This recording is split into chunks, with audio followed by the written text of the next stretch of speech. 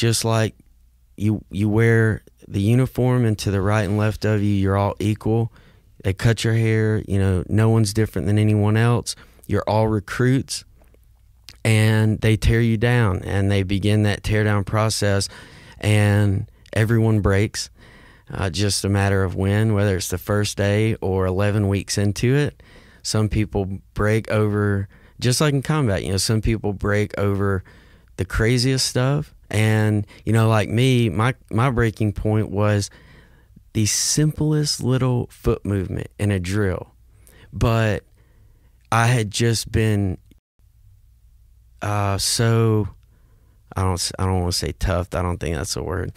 But I had been so tough and so driven and so focused up until that point that it wasn't that it was hard. It was just probably just in the moment how tired I was, whatever, just frustrated. But also, you know, I was a squad leader, and there's 3 squad leaders per platoon. And it's an amazing, you know, especially looking back at hindsight, you see so much more.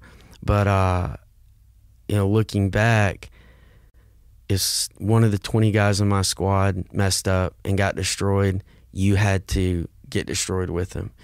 And, you know, obviously tough lessons at the time. And with that drill movement, it wasn't just like, okay, I have to do it again. The whole platoon has to do it again over and over until my dumbass gets this little foot movement, right? But now it's like, you know, that taught me forever that, and now whether I'm speaking to a Fortune 500 company or Marine recruits, you know, that taught me and that showed me that you should never expect or demand or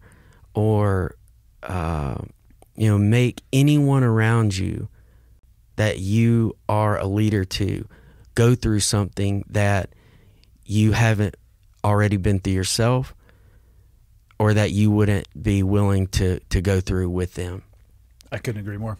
Yeah, and you know, it's kind of like Leadership 101, but you know, with the,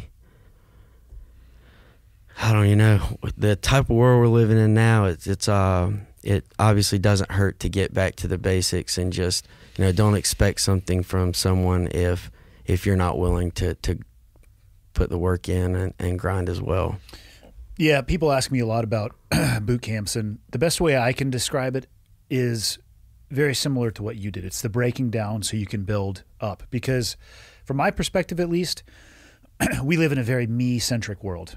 Look Right. at me. Look at the, you know, and then the military, that transitional phase from when you join until you hopefully leave refined and have a different headspace, it's that breaking of the sense of me being important and the sense of we becoming important. So it's very close in spelling, very different in meanings. Exactly. But you have to reduce the human being a little bit to get them to focus more around the people to their left and right.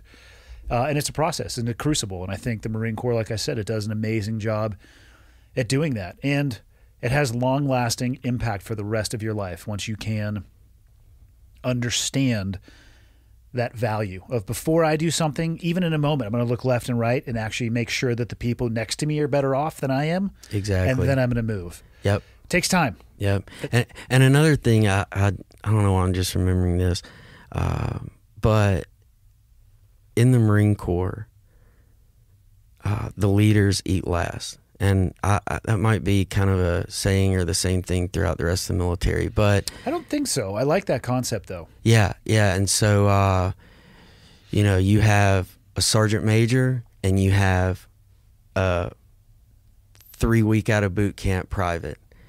You know, that sergeant major is going to make sure that that private goes first and that all the Marines in front of him or under him are taken care of, are fed, and doing okay before he grabs that plate for food. Which might seem small or like a not important lesson to people, but that daily reinforcement, it's massive. Absolutely. And then it plays itself out on the battlefield as well. It does. Yep. For sure. So yeah, you made it through boot camp. Where did your journey take you after that? Oh, to tropical islands and beautiful resorts.